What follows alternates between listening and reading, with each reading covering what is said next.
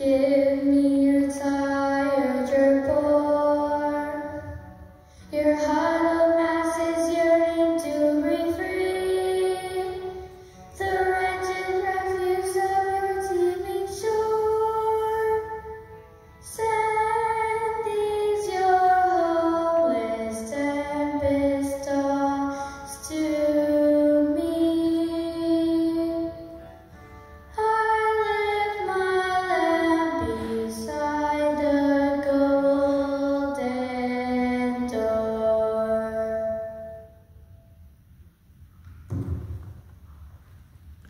That was good. That was great.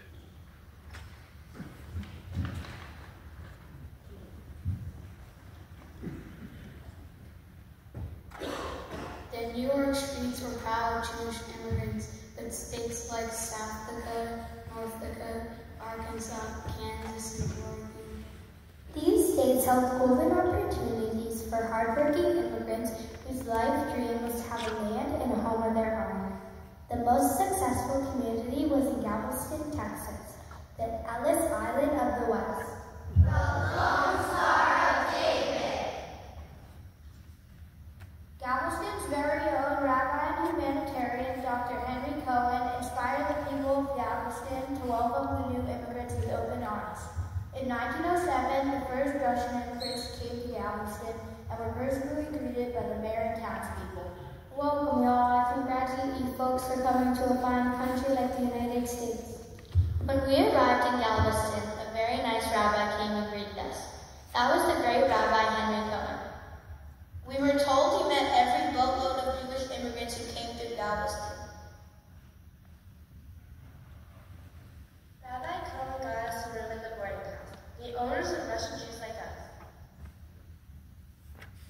The Jewish office sent us jobs. Papa was a good tailor, so it was easy to place him. My brother, he was young and thought he knew it all, but really didn't know anything. God somehow watched over us. So I go to a store run by a Jewish person. I don't know he's Jewish. I see him with lids on the doorpost. The man knows I'm a German. Before I talk, I'm talking English as I speak in Yiddish. They need someone to peddle the bananas out in the country. What does my brother know about bananas? I'll tell you. Nothing! We've never seen one in our entire life. They tell me I can eat all the bananas off the wagon I want.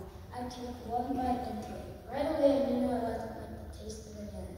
After they stopped laughing at me, they showed me how to feel it. He was as green as most of those bananas. We have learned that our ancestors immigrated for many different reasons. We have learned how hard it was for them to leave their friends and family, journey to America, Learn a new language. get a job, and adjust to a new culture. Our next song, Love of Our